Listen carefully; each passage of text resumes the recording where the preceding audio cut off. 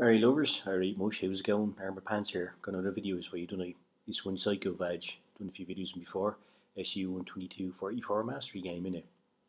Before I get into that, just a couple of other YouTube channels I'd like to draw your attention to. Baby on Blitz, that's Salman's channel, done a few videos with him. Pyscho Vadge, this is Simon here. And then Smile World of Tank Blitz, that's Yuri, Clan Lead and Smile, that's his channel. They're all super unique players, they do fantastic videos, great gameplay, a lot of information about tanks, and you can learn a lot, and they're totally underutilized, so subscribe if you can. Some World of Tank Blitz assets I think you should have a look at, blitzhanger.com. Great for checking out tanks, upgrades, stats, all that stuff. Blitz stars, brilliant for individual and clan stats, so use them. If you can support them anyway through donation or whatever, do so. If not, just utilise them anyway, why not? Alright, so here we go, here's the game. So we told you before, we've done a few games with Simon before.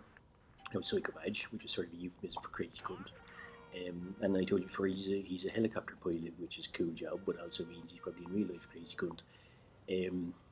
I mentioned before I had a couple of helicopter trips myself, and I didn't really like it. You know, I told you all the contents of my stomach and my arse ended up in my shoes, and it wasn't that pleasant.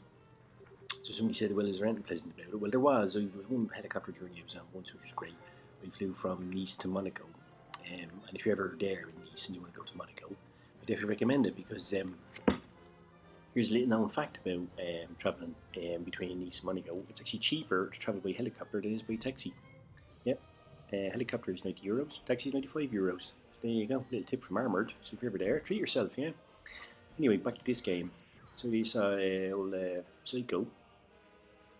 He goes to support the meds taken by C.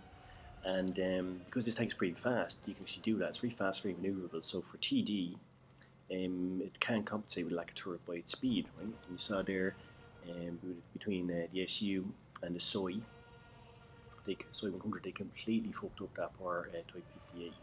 So his arse just got fucking totally ripped asunder there. So yeah, total fucking Frodo round and his ring destroyed, didn't he? So that's him done. And you can see how maneuverable the tank is, see how fast it gets around the map there. By the way, you see the old Russian tank there, you see in the back there's a sleeping bag and 2 barrels of vodka. So yeah, typical tank route from Russia. By the way, if you look at the old, look at the muzzle velocity, and it sort of lobbed that shell out, didn't it? Which is, that's why the difference between the Russian tanks and the German tanks isn't the muzzle velocity and dispersion and that. So the German guns are so much better. But the gun on this thing is not so bad. We'll pen for you. Although we didn't dare. Just as I say, that commentator's curse, isn't it? Commentator's curse, yeah. But anyway, let's see here again. I have absolutely no fucking idea what that is. RNG, is it? Or what is it? Fucking, is it the gun? Or fucking, is it the gaming guy that's having a laugh at us? I don't know. Or just completely fucking phantom shot that was. But anyway, old Pyscho's not to be perturbed, so he continues on going. And does some fucking nice bit of damage in here now. So you're coming up in the Coro, you know, doesn't miss this time. Nice bit of pen in there. You see the tank with even its normal AP shells rolling from 350 up to 450 for you on the Alpha.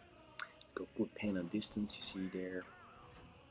And if you move it around, you're wiggling, jiggling and all that, it can bounce shots. Yo, Kuro here now, I don't know, he's like a fucking lost dog. I don't really know what he's trying to do. He doesn't really do much except expose his arsehole for butt fucking. Which, and the old Pyscho lad duly obliges. There you go, right up the arsehole. There you go. That was Freddie Mercury round there, straight up the arsehole. Like you could call it Michael Jackson round, because it's straight up the arse, but on a smaller target.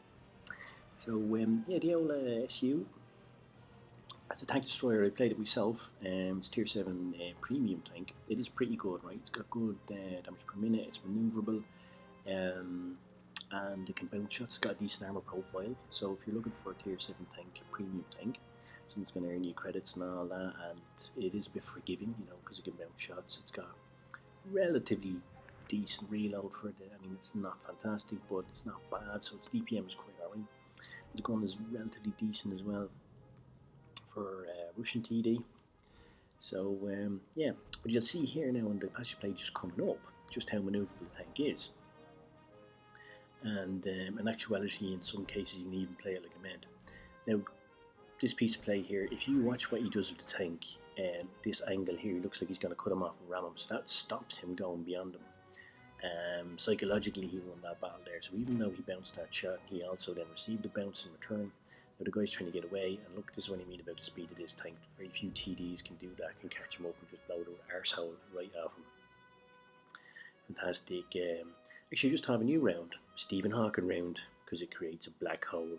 Yeah, and he did create a massive black hole there. Sucked in all sorts of shite. So there you go, mastery badge for the old Pyscho Vadge. Oh, poet, I don't even know it. Mastery badge for Pyscho Vadge.